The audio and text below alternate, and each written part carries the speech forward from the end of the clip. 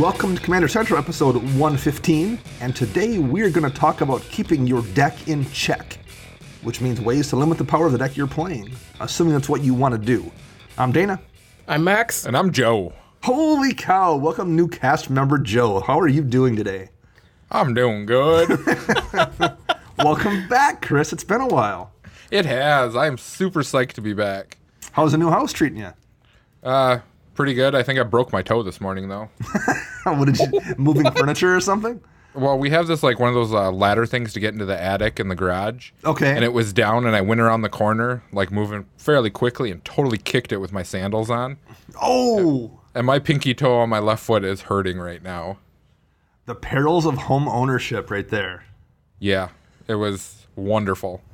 This is also the first time you've had to commute to Max's house to record an episode versus just walking the 50 yards. Yeah, that's true. Yeah. It was an annoying drive. Dang, people don't know how to drive at this time of day. We usually record right after work on a Thursday, so you hit everyone coming home from work, even though I don't think you're going very far still. No. I think next time I'm just going to take the bypass here. Yeah. That'll probably be easier. Well, it's good to have you back, my friend.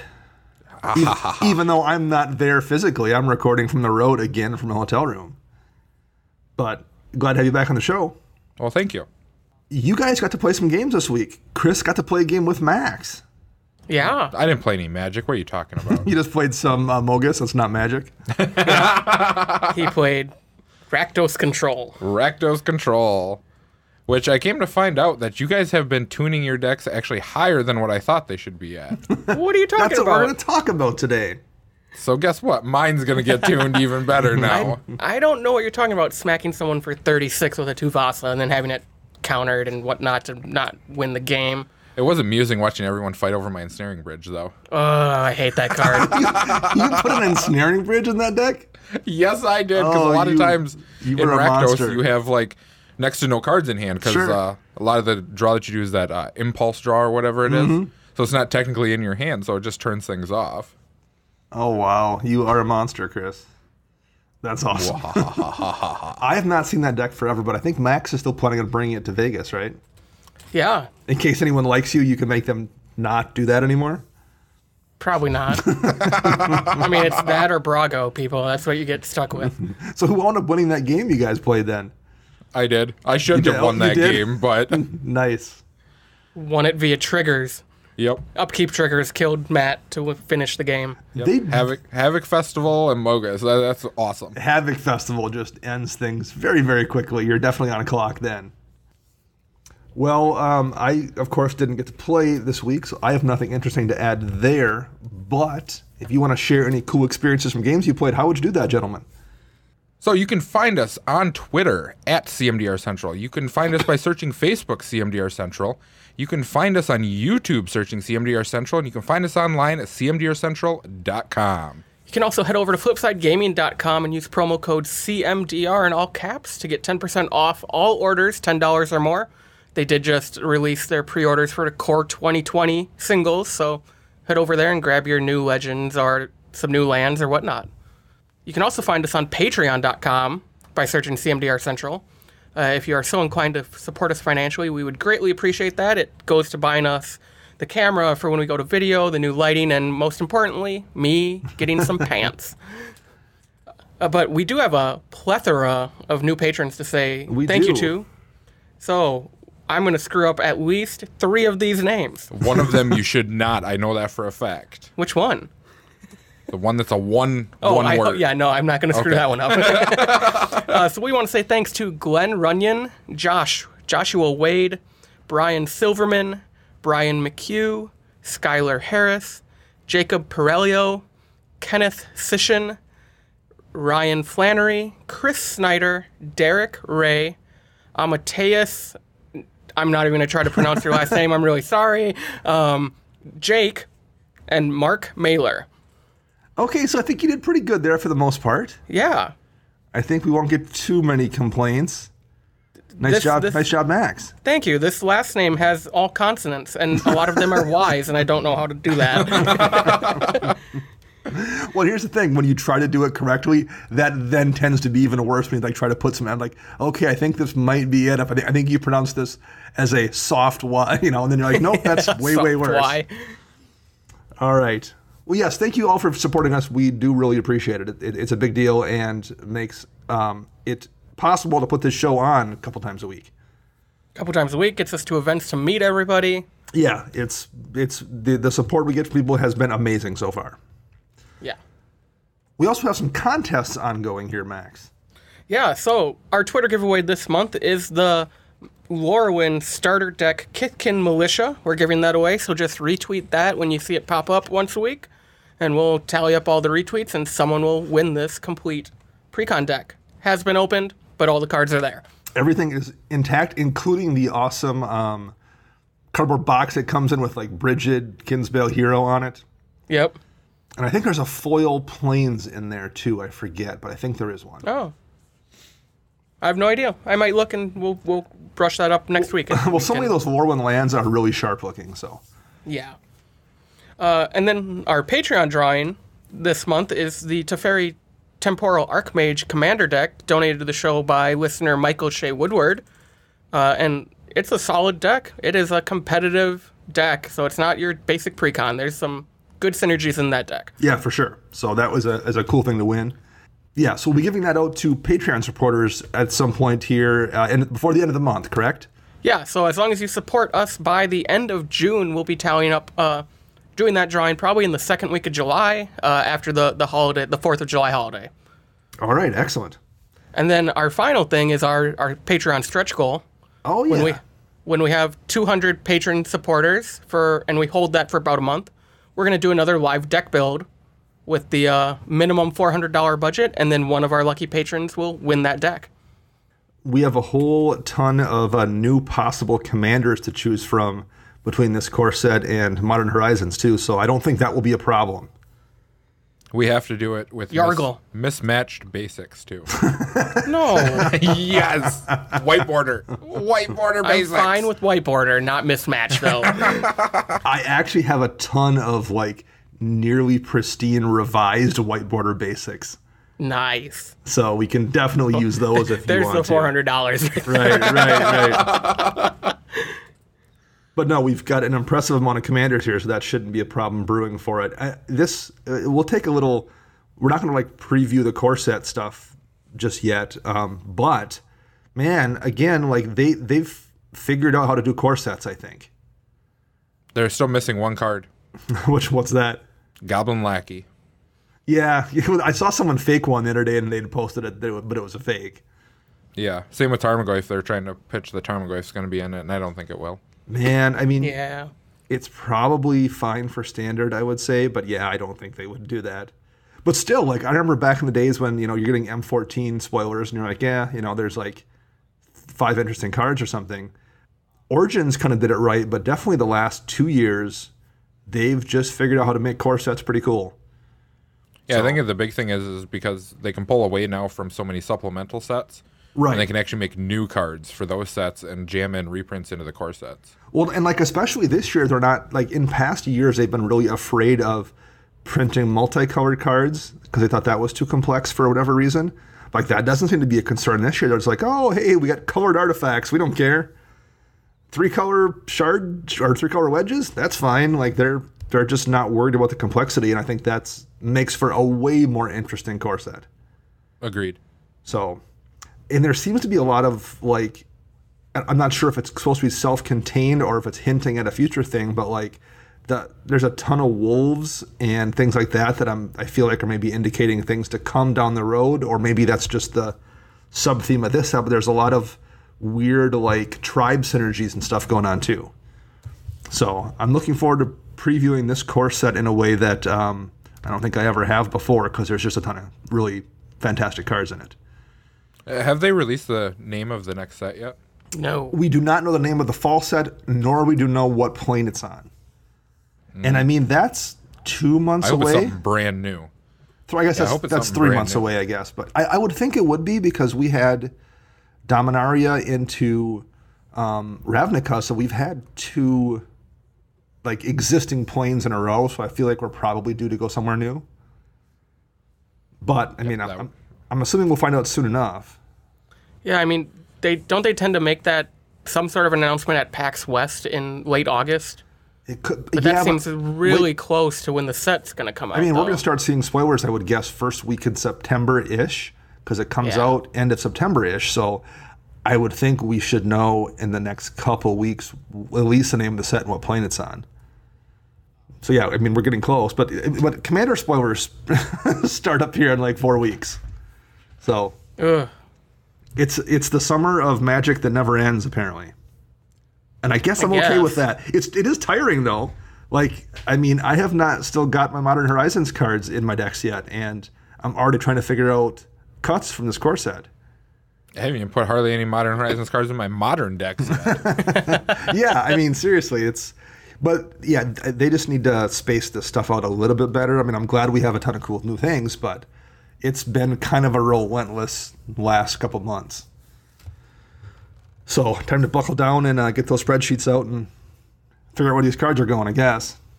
Yeah, they should just change the Commander set to like December when Christmas is. I liked it. Right around our birthdays. That works too. I liked it when it came out after Thanksgiving or around that time, and a couple of years back.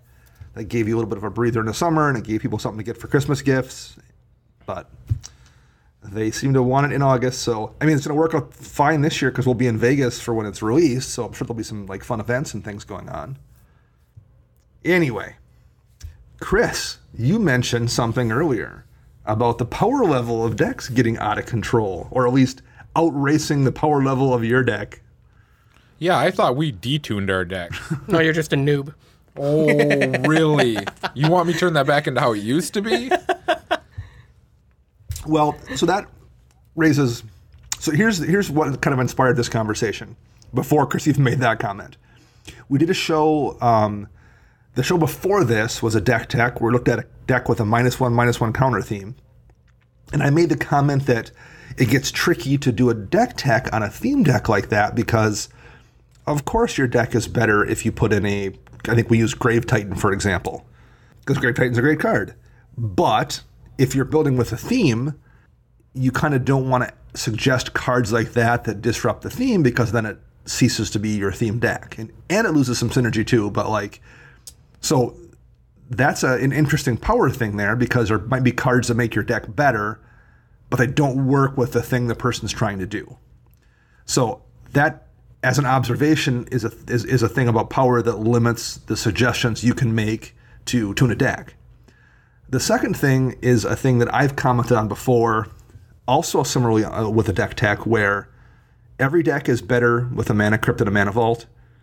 I mean, you can make arguments and talk about exceptions, but like for the most part, those pieces of fast mana make your deck better. And the same is true with Grim Monolith and Mox Diamond and Chrome Mox. And then at that point, you're looking at, with your Soul Ring, you're looking at 7 or 8 or 9 artifacts. Well, you can probably then run Mox Opal at that point, and like it chains. Once you've gotten all those things in your deck and your deck is running that fast with the Mana Rocks, well, okay, why are you running Talrand when you could just be running Teferi that makes the deck that much better too? Like at some point when you tune a deck, unless you intentionally stop tuning your deck, it's a CEDH deck. Like that's the end point.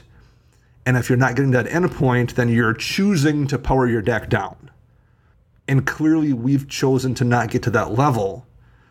So it raises someone must not have sent the memo to Max. Right. Well, and that's like, it's different if you're a scumbag, right? I think like different rules apply if you're, if you're a scumbag. I wrote half of them. Right. But if you're like a normal person with a soul, I think that it's a little bit different. So I wanted to talk a little bit about some of these power things here.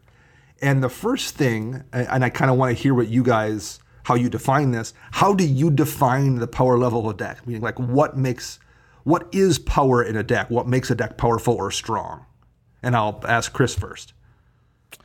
For me, it would be mana cost versus like the utility of the card. And we'll take, for instance, we'll do Damnation versus, I guess we'll throw out like Crux of Fate or something. Sure. There is only one difference in the CMC, but Damnation is a more powerful card because, in my opinion, at 4 mana, you can get it out faster, earlier, and it just saves you overall. I mean, like, unless you're playing some Rakdos Dragon deck, 99% of the time, Crux of Fate is a 5-mana damnation.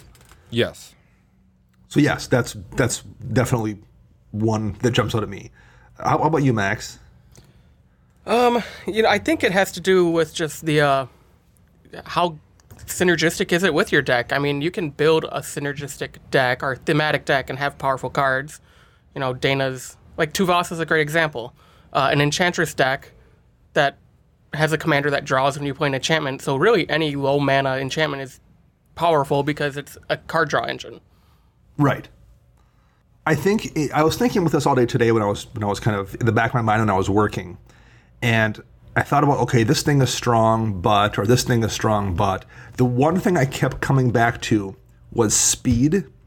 For me, at least, when I think of how strong a deck is, it does come down to speed for me.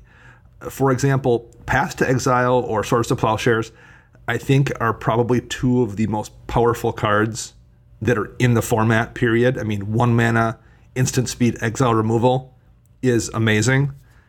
But I never worry about running those against somebody despite them being crazy powerful. Compared to something like Mana Vault and Mana Crypt, I feel like removing things or solving problems really quickly is it's powerful, but it's not a power in a way that makes it difficult for people to play the game against you in the way that Mana Crypt and Mana Vault and Grim Monolith do. So for me, when I think of power, I think of speed, generally speaking, in terms of how fast you can get those things out and do those things. And to a lesser extent, the speed in which you can win a game with a combo. So like, a 5-card combo doesn't ever seem particularly powerful, quote unquote, to me, versus like Thopter Foundry Sword of the Meat combo, where it's fast and cheap and easy to get out and you can just win the game with it instantly if you top deck, the pieces appropriately.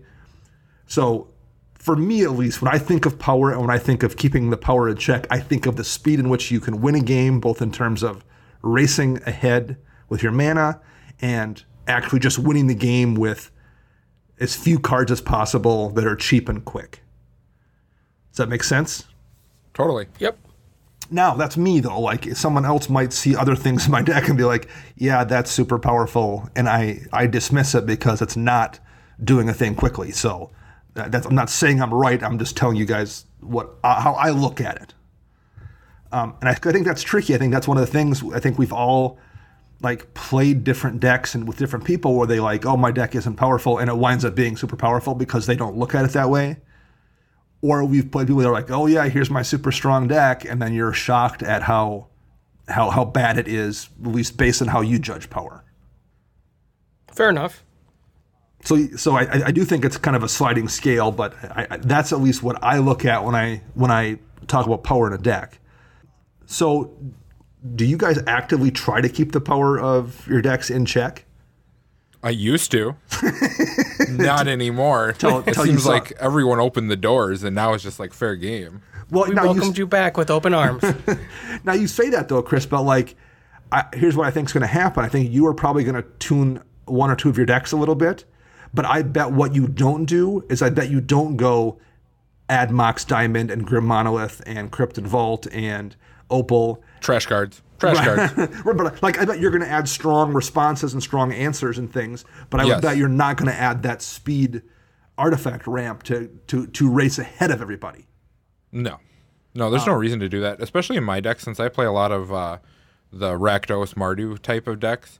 Those actually hurt me in the long run because you don't have the card draw to refill your hand. You don't have, you may have acceleration with all these weenies, but you don't have these great big bombs that other colors do that can protect themselves. Right. Yeah, in some of the decks, well, in like a CEDH environment, for the most part, the speed is something everyone's doing, so you need to do it to keep up, regardless of how your deck's trying to win, generally speaking.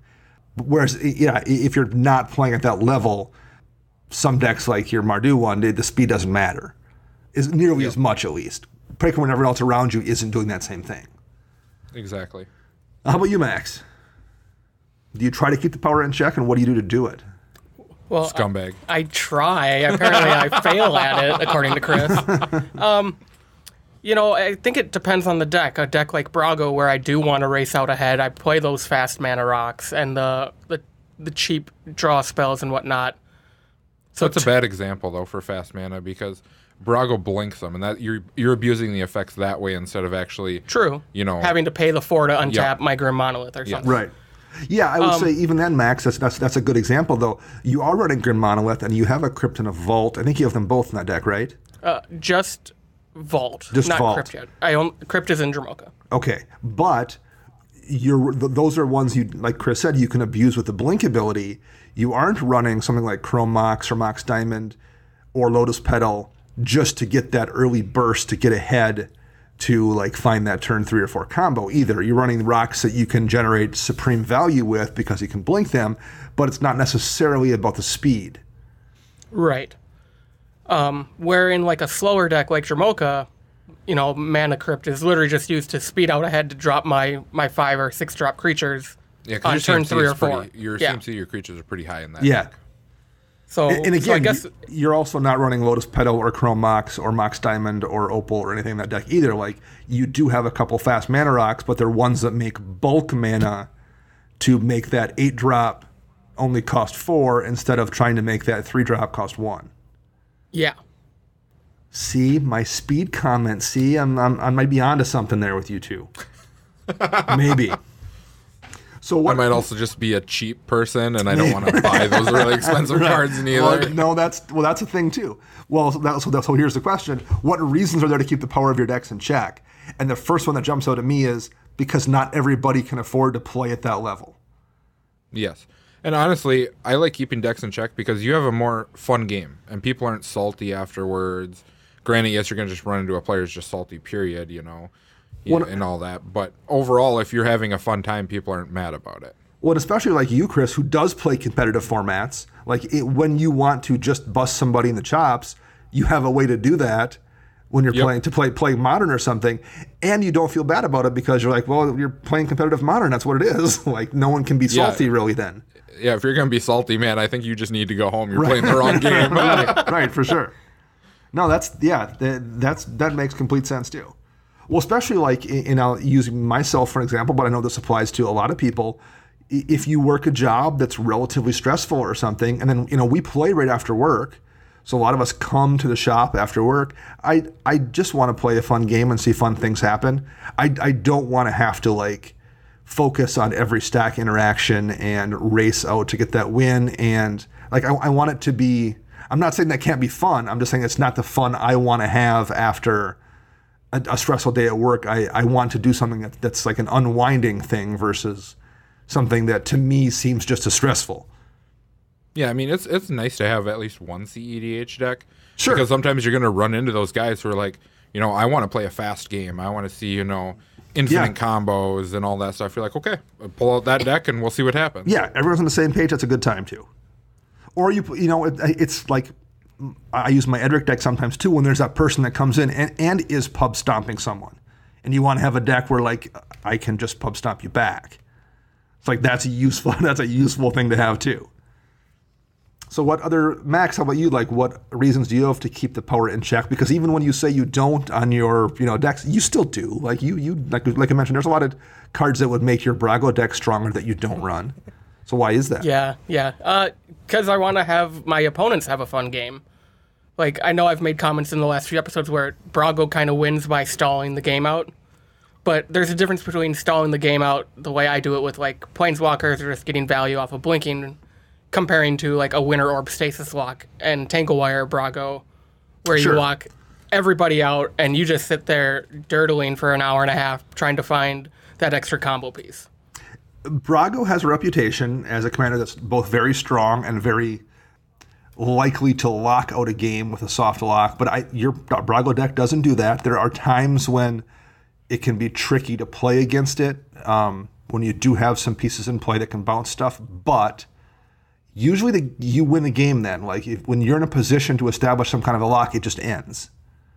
Yeah, for sure. And some, I like winning that way with that deck. I know it's not the most prideful way to win, but it's a way to win. Sure. So I mentioned the dollar thing, because we do have, like in our meta, there's a lot of college students and there's some high school students even that come through the play. I mean, they can't afford to run a lot of those pricey mana rocks and do a lot of those things to play at that level to a degree. And just not everyone has that kind of job or the ability to buy those cards. If you're new to Magic, like even if you do have, an okay income stream coming through that you can spend on fun things, you just don't have the cards maybe either to play at that level. And I don't want to like exclude people from being able to play Magic. That matters to me. That's one reason I kind of keep mine in check. We mentioned it's not really the kind of games I'm looking for, and it's not. Like, that's not, I just want to see people do their thing and have a good time. And then I want them to lose to me. But, like, I want them to have fun along the way. But the one example I've used, I'm not sure if I've even mentioned it here before, but I know I've said it somewhere. Bartle Runax is a terrible Jund giant from the original Legends set. He's a 6/5 for 6 mana. And he's 3 green, red, black for a giant. And basically he has vigilance and he can't be targeted by enchant creature spells. So that's a bad card. But Bartle Runax I like because it's a bad card, but it's not awful.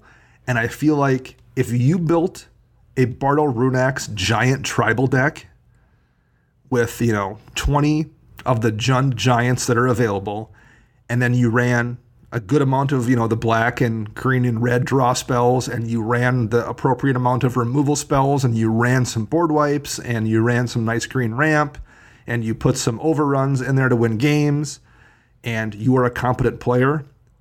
I like the idea of a meta where you can sit down with Bartle Runax giant tribal, and if you've built your deck smart and you are a reasonably intelligent player, you have a pretty good chance to win some games.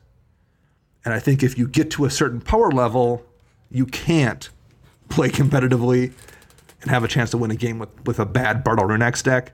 So I like the idea of a meta where even a terrible commander can be effective if someone builds smartly around it. That to me is something I like the idea of. So that's one of the reasons that always jumps out at me when I build a power deck. When I build a deck is I think, could somebody who is smart build a Bartle Runax deck and have a chance to play against me? Because I just like that idea. I like the idea of somebody who coming in with a precon, like a basic out-of-the-box precon, because those are relatively weak.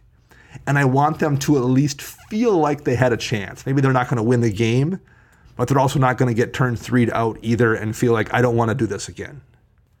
There's been a lot of times I've sat down with someone who's playing a precon, and I actually get blown out. Right. Because I forget what's in the precon, and I'm expecting other cards, so I'm waiting. And then something else comes out, and I'm like, oh, that's not a big deal. And then later I'm like, oh, wait, no, that was a big deal. I should have killed that. You also can tend to ignore those decks sometimes, too, until it's too late. Yes. The last game we played when I was at the shop a week ago was a 5-player game, so that those tend to get weird, too.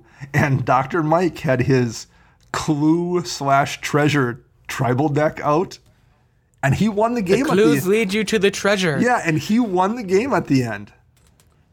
And you'll appreciate this, though, Chris. Do you know how he won it? I want to know this. Mycosynth Lattice into Vandal Blast. That feels so good. It was at like the 2-hour mark, so like everyone's like, yeah, well, that just happened. I have converted him to be a scumbag.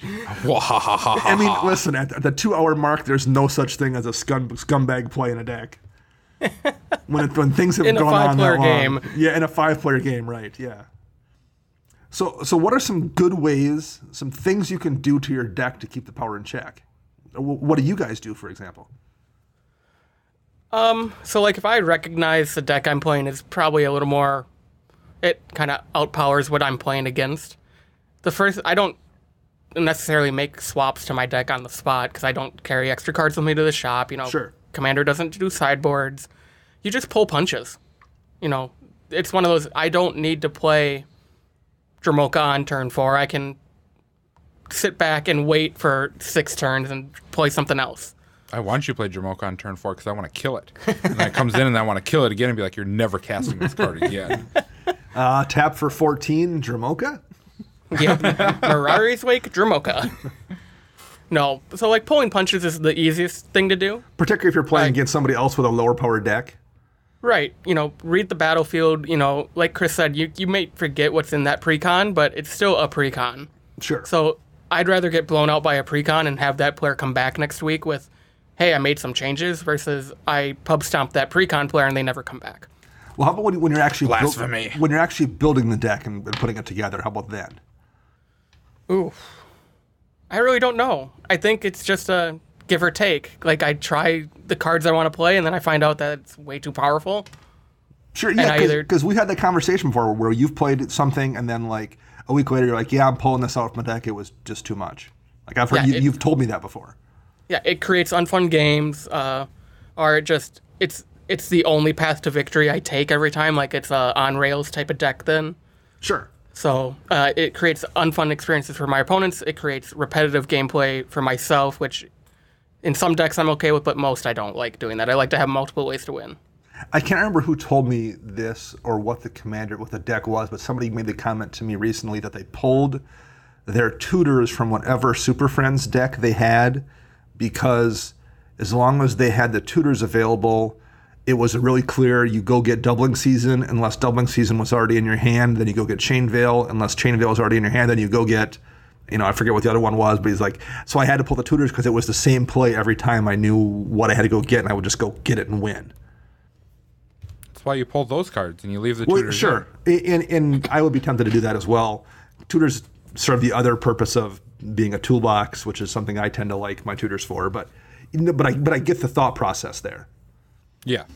So yeah, I mean, if you're going to take a tutor out of your deck, Dana, you could just take Dejero out and play a different commander. I could.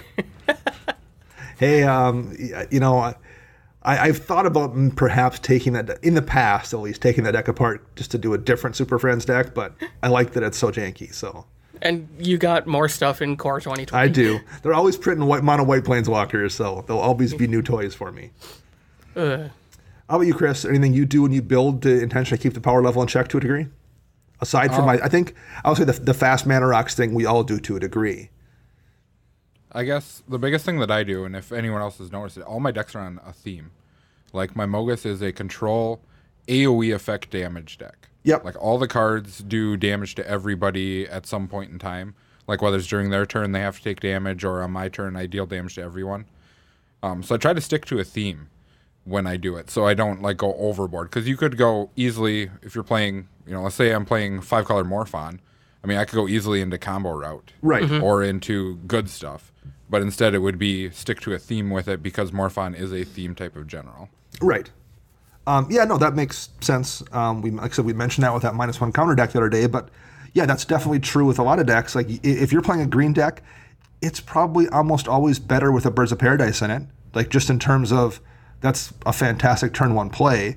You're almost always better off running 2 or 3 or 4 mana dorks to accelerate whatever you're trying to do out. You're almost always better off with a Steve in your deck. Your black decks are almost always going to be slightly better with a Grave Titan, or at least blue definitely with a Consecrated Sphinx. White's always going to be better with a Sun Titan, almost always. So, like, at some point, if you're going to limit yourself to a theme, that does keep you from putting in those quote-unquote staple things in your deck for sure. The one I like the theme thing. I tend to do that myself. I like to use rules in my deck.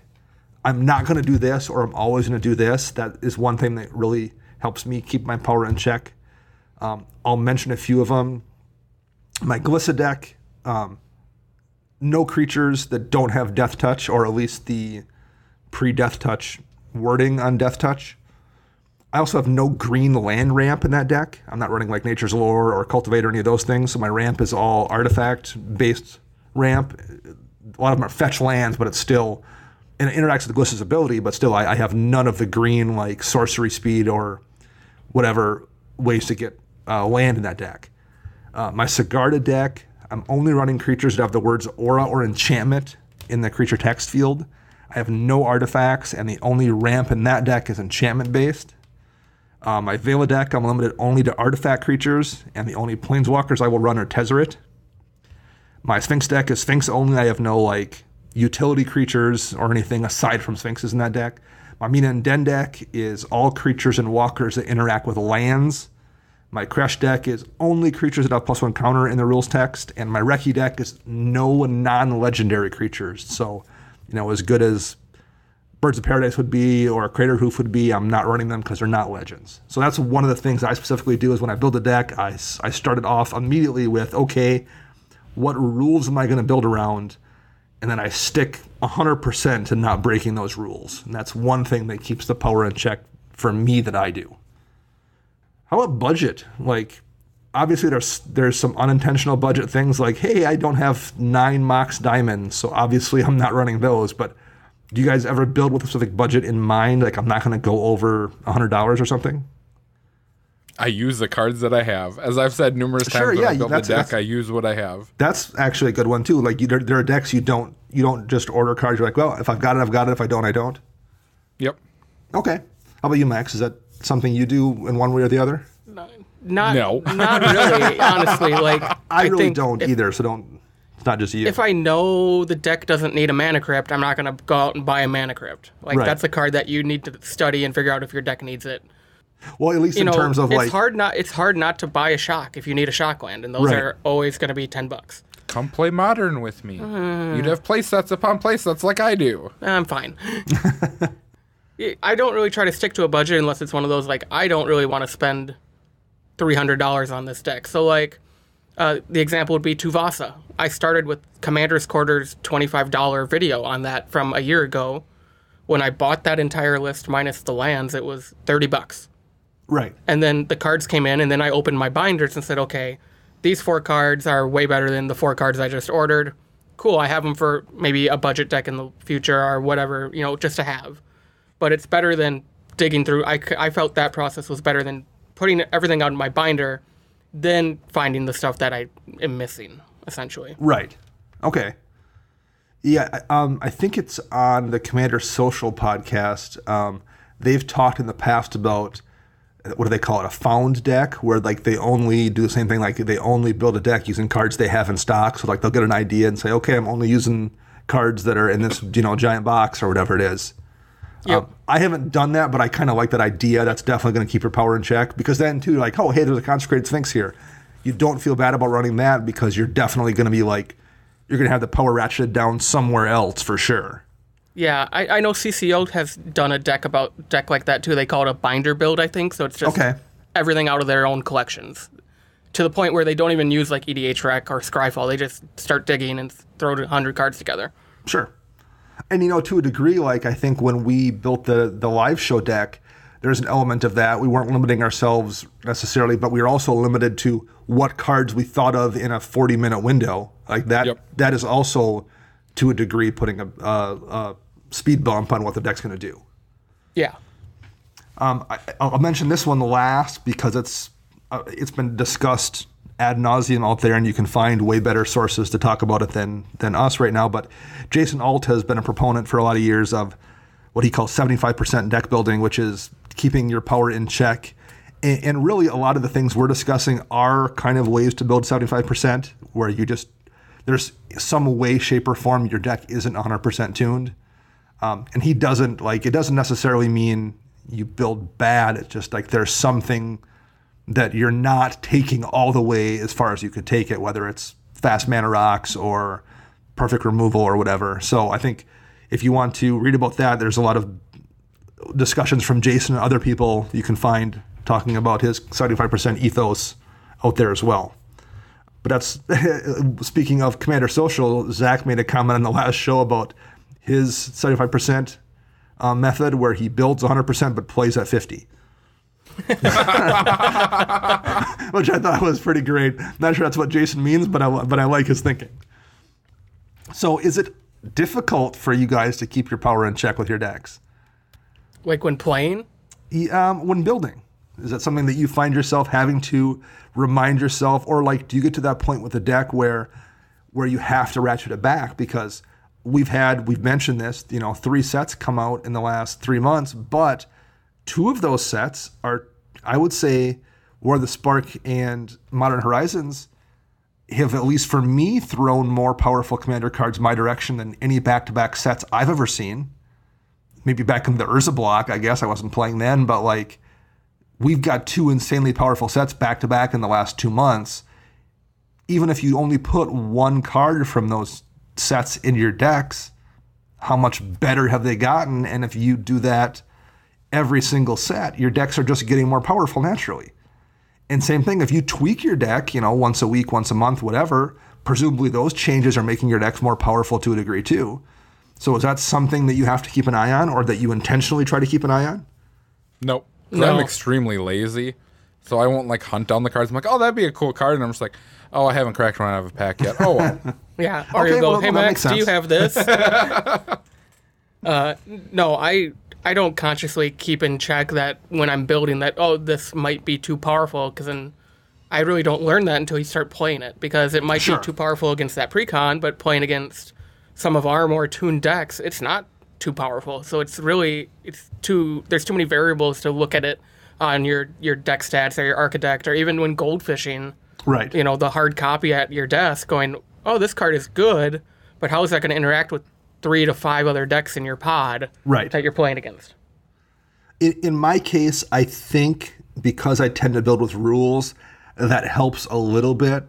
Okay, I got a new, Death Touch creature for Glissa that's going to replace another one, but yes, that's making my deck better whenever I do that, theoretically, but there's still kind of a cap in place that prevents it from being a problem. Okay, I'm going to run that new Sphinx that got spoiled from the core set, and I'll replace another Sphinx, but it's still a Sphinx tribal deck. I still am limited in how strong it's going to get. So I think the way I build my decks with rules in place, that does help keep some of that power in check. That said, I guarantee I've played with people who don't think my decks have power kept in check at all. They're like, oh, that guy plays super strong decks. I mean, I guarantee you that has happened even in our shop. So, like I said, just because you think you're keeping your power in check, and I think I do to a degree, I'm sure not everyone agrees. And I think one thing that I tend to do is I do tweak my decks pretty regularly, and I also don't necessarily shy away from running strong cards. I just tend to not always run them in obviously powerful decks, but I've got a Yawgmoth's Will in my Glissa deck, and that's a crazy strong card. I'm running. I'm trying to think of other examples along those lines, but my Sphinx deck. My Sphinx deck has a Crypt and a Vault in it. It doesn't have any of the other fast mana, but every one of my Sphinxes costs 7 mana on average or something. So I run them because I need the mana boost to even play at the speed anyone else is playing at. But again, those are the only 2 I'm running. It's similar to your Jamocha deck, Max. I'm not running every piece of fast mana. I'm just running those 2 that give me 3 mana at a time, so I can kind of play like I'm not running all 7 drops. Yeah. But again, I'm sure there's plenty of people that I've sat down with that are like, oh, that Sphinx deck is busted, just because I do get that Crypt out early, and that has definitely happened, I'm sure. So, any final thoughts here, guys, on the power level thing you wanna throw out before we start to wrap up here? The best thing I can say about power level is if you want to detune your deck to try to bring it down power level, we'll use an example of Vindicate, Despark, and Anguish Unmaking. Sure. If you want to take it down, you take the worst of those 3 cards and put it in your deck. Yeah. Because Yeah, they all sure, do that very makes sense. similar. Yeah, they all do very similar things.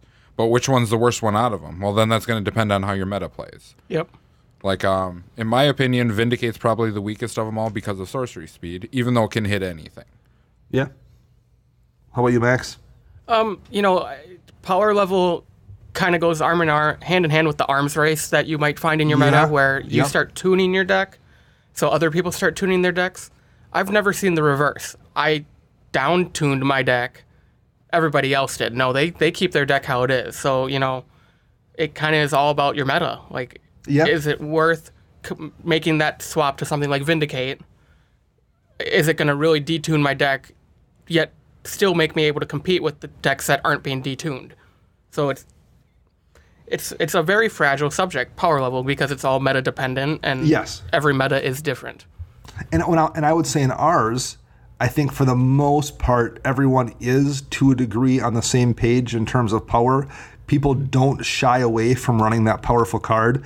People aren't afraid to run Intuition or Yawgmoth's Will, or even like Gaia's Cradle or something. Like, I see those cards, but they do tend to shy away from running the fast, explosive mana rocks for the most part. And that is much more, that's something you can deal with, I think, in a way without having to, like, the best way to deal with a Gaia's Cradle is to put a couple more land destruction lands in your deck. Like, the best way to deal with Intuition is maybe run some Graveyard Hate. The best way to deal with the Yawgmoth, same with the Yawgmoth's Will. Like, those are things you can deal with by adapting your deck with some answers, whereas it's much tougher to deal with somebody who powers out their fast combo on turn 3 using that fast mana. So I think that is one thing about our meta, at least. Yeah, I would say it's a powerful meta in terms of people running powerful cards and interactions and decks, but it's not necessarily about the speed. And I think when things get slowed down a little bit, because I would say games don't end in our shop before turn 10 very often. Yeah, pretty rarely. And I think that it makes a huge difference if you are somebody who's not running expensive cards or not running huge powerful cards. You can find those synergies to let you compete when things get slowed down a little bit like that. So that's for me. I would say the one thing is speed kills, and if you are looking for a way to slow, it does, man. And like in Magic, it does. That's what does it. And if you want to like keep your decks in check, that's the thing I control most, and that seems to make the difference for me at least. All right, guys, that is it. That will wrap up show 115. Thanks for editor Ken Peddle. You can find him on Twitter at LOAD3R. Our podcast theme is Retro Future Dirty by Kevin MacLeod. You can find me on Twitter at Dana Roach. You can find Max at CMDR_Max. And you can find Chris at WiseSquishy1. We'll be back next Thursday with a deck tech. Until then, I'm Dana. I'm Max. And I'm Chris. And we're out of here.